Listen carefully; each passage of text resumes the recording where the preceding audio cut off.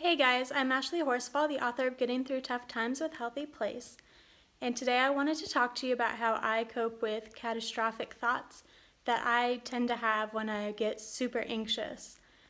And dealing with them has been a very long process, and of course I still have these thoughts, but they get easier to deal with as I go through these steps.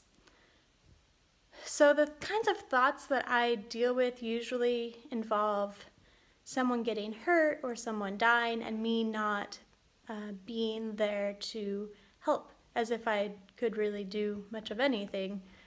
And then I also have thoughts like, well, my friend was not as warm this morning as they usually are, and they didn't say hi the way they usually do. I must have done something to upset them, and then I will kind of go based on that all day, stressing out about what I possibly could have done. And the reality is that my friend probably just had a bad day, or maybe they're dealing with some stuff of their own that they didn't want to talk about.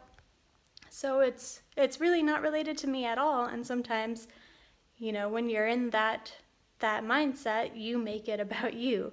So that's been kind of a struggle. But the first thing I do is try to walk myself through it.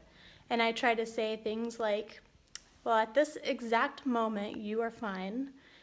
These things aren't happening, and they might not. Even if they do, you will be able to cope with it. And that's just kind of what I repeat to myself, regardless of what the thought is. Second, I try to remember that it is important that I don't try to control everything, because my anxiety kind of stems from like a sense of wanting to control the world and have things kind of working out all the time, and that's just not really the way the world works.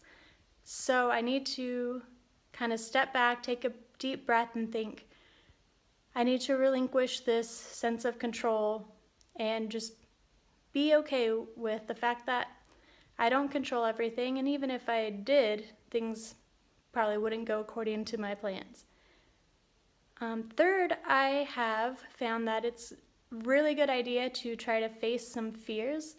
So if I'm afraid of leaving my cat home alone because something might happen to her, I realize that what I need to do is start leaving my cat at home and not worrying about it. So if I say I left for 5 minutes and came home and nothing happened, next time I could leave for 10 minutes and then 15 minutes, something along those lines, which is an extreme example.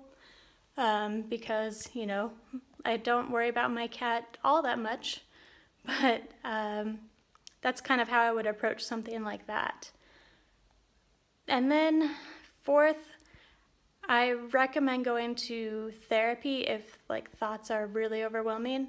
It really worked for me to kind of provide a frame of reference for why I was feeling some of these things, and it really helped me understand that control was a huge issue in my life, and that I felt like people weren't protecting me when I was a kid, and that's probably kind of how it started out. And of course everyone is different and everyone has different reasons for feeling anxious, but that's kind of just what I realized worked best for me to try to curb these thoughts.